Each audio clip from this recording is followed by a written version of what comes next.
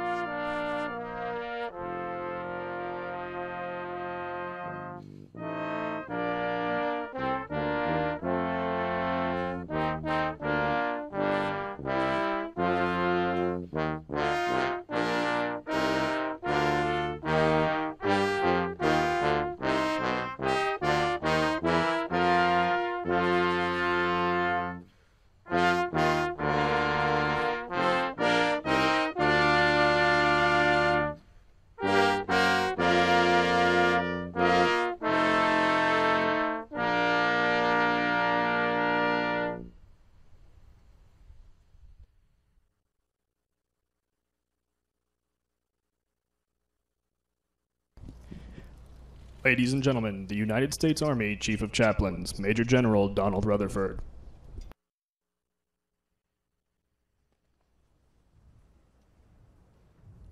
Let us pray together. Lord of hope, we have endured over a decade of conflict. We have raised a generation that has never seen a sunrise without war on our national horizon. As we look back on the events that brought us to the present, it would be easy to despair. Let us not forget we have yet to write the ending of our national story. That we take a moment to remember the day that it began, when we witnessed the flames of hatred that were extinguished by acts of valor.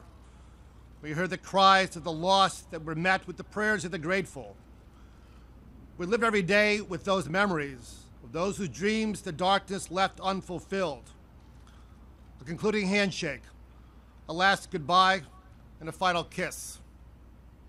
Remember those that we lost, and we grieve for them, grieve for their families and for ourselves. And we come to remember them as well as those who continue to fight on our frontiers and those who stand watch within our borders at home. We come to remember that those who expected weakness have instead seen strength. Those who wanted division have instead seen unity. Those who sowed seeds of violence and hatred have watched us harvest the fruits of grace and of hope. 13 years ago, the lights of darkness hoped to extinguish. They still shine today. In our hope and resolve, let the darkness cannot enter our lives. In His grace and mercy we pray this day. Amen.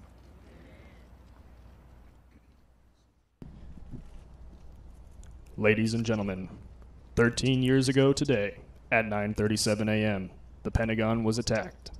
Please join us in observing a moment of silence to remember those who perished.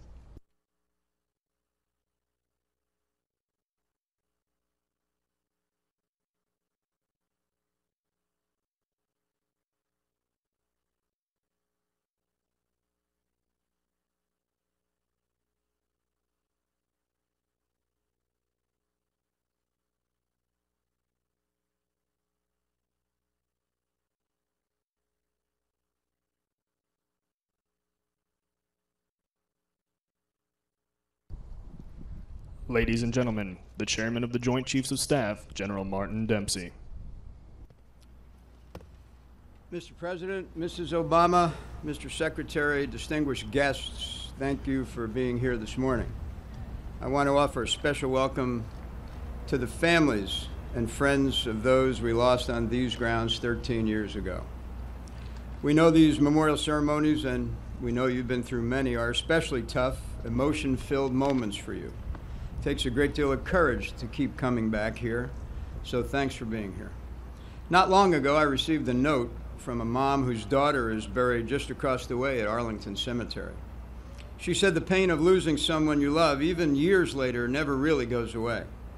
At any instant, a smell or a color or a song or a date on the calendar like today can bring into stark relief that first raw moment when everything changed. She said if there's any secret to grieving, it's that there can be room for sorrow and joy, sadness and pride, to exist in the same space at the same time. And she learned that grief is not a lack of faith nor a sign of weakness, it's just the price of love. Today is foremost about reflecting and about remembering and about the love for the 184 lives that ended here at the Pentagon and those that perished in New York and in Somerset County. Today is also about strength and about resolve. We find strength in the children who lost parents on 9/11 and who have blossomed into fine young adults and are now making their own mark on their world. We find resolve in the men and women that 9/11 roused to step forward to defend our country, a generation that has served in Iraq and in Afghanistan. And today offers us, all of us, the opportunity to rededicate our own lives to the causes of our great nation and its great future. For as one of our nation's leaders said, we could easily allow our time and energy to be consumed by the crisis of the moment, of the day, but we must also lay the groundwork to help define our future. It's now my privilege to introduce the man who spoke those words and who strives to live them every day, our nation's Secretary of Defense, Chuck Hagel.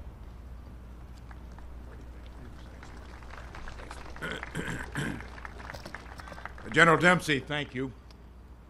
Mr. President, Mrs. Obama, distinguished guests, family members, survivors. We will never forget what happened on this day, at this hour, in this place. An act of terror that shook the world and took the lives of 184 Americans. Today, we remember those we lost on that day, this day, as we are surrounded by those who love them. We celebrate our nation's strength and resilience, surrounded by those who embody it. And we draw inspiration from the ways in which survivors and victims' families continue to honor their legacy. Our thoughts also turn to others whose lives were forever changed that day. The first responders and survivors whose heroism and resilience we celebrate. The Pentagon personnel who came to work the next day with a greater sense of determination than ever before. And the men and women in uniform who have stepped forward to defend our country over 13 long years of war, bearing incredible sacrifices along with their families. We live at a time of many complicated challenges, but America has always faced challenges, and we have always responded as a nation united in purpose, woven together in a fabric of strong character and resounding commitment to each other and to our country. To lead our nation at such a defining time requires not only the courage and the vision to lead, but the humility that recognizes this unique privilege. These traits are embodied in our Commander-in-Chief.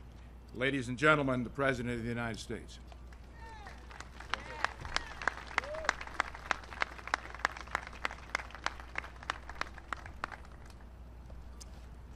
Good morning. Scripture tells us we count as blessed those who have persevered. Secretary Hagel, General Dempsey, members of our armed forces, and most of all, the survivors of that September day and the families of those we lost. Michelle and I are humbled to be with you once again. It has now been 13 years. 13 years since the peace of an American morning was broken. 13 years since nearly 3,000 beautiful lives were taken from us, including 125 men and women serving here at the Pentagon. 13 years of moments they would have shared with us. 13 years of memories they would have made. Here once more we pray for the souls of those we remember, for you, their families, who love them forever, and for a nation that has been inspired by your example, your determination to carry on, your resolve to live lives worthy of their memories.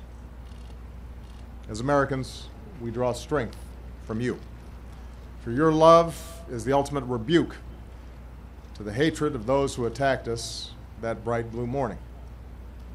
They sought to do more than bring down buildings or murder our people. They sought to break our spirit and to prove to the world that their power to destroy was greater than our power to persevere and to build. But you and America proved them wrong. America endures in the strength of your families who, through your anguish, kept living. You've kept alive a love that no act of terror can ever extinguish. You, their sons and daughters, are growing into extraordinary young men and women they knew you could be. By your shining example, your families have turned this day into something that those who attacked us could never abide, and that is a tribute of hope over fear and love over hate. America endures in the tenacity of our survivors. After grievous wounds, you learned to walk again and stand again. After terrible burns, you smiled once more. For you, for our nation, these have been difficult years, but by your presence here today in the lives of service that you have led, you embody the truth that no matter what comes our way, America will always come out stronger. America endures in the dedication of those who keep us safe. The firefighter, the officer, the EMT who carries the memory of a fallen partner as they report to work each and every day, prepared to make the same sacrifice for us all. Because of these men and women, Americans now work in a gleaming freedom tower. We visit our great cities, we fill our stadiums, and cheer for our teams. We carry on because as Americans, we do not give in to fear. Ever. America endures in the courage of the men and women who serve under our flag. Over more than a decade of war, this 9/11 generation has answered our country's call. And 3 months from now, our combat mission in Afghanistan will come to an end. Today, we honor all who have made the ultimate sacrifice these 13 years. More than 6,800 American patriots. And we give thanks to those who serve in harm's way to keep our country safe and meet the threats of our time. America endures in that perennial optimism that defines us as a people.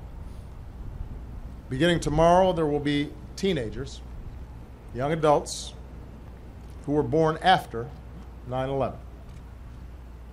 It's remarkable. And while these young Americans did not know the horrors of that day, their lives have been shaped by all the days since. A time that has brought us pain, but also taught us endurance and strength.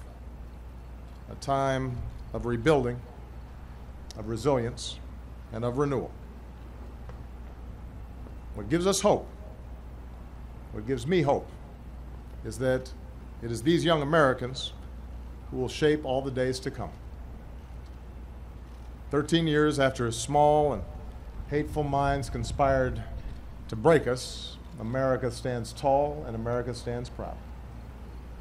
And guided by the values that sustain us, we will only grow stronger. Generations from now, Americans will still fill our parks, our stadiums, our cities. Generations from now, Americans will still build towers that reach toward the heavens, still serve in embassies that stand for freedom around the world, still wear the uniform and give meaning to those words written 2 centuries ago.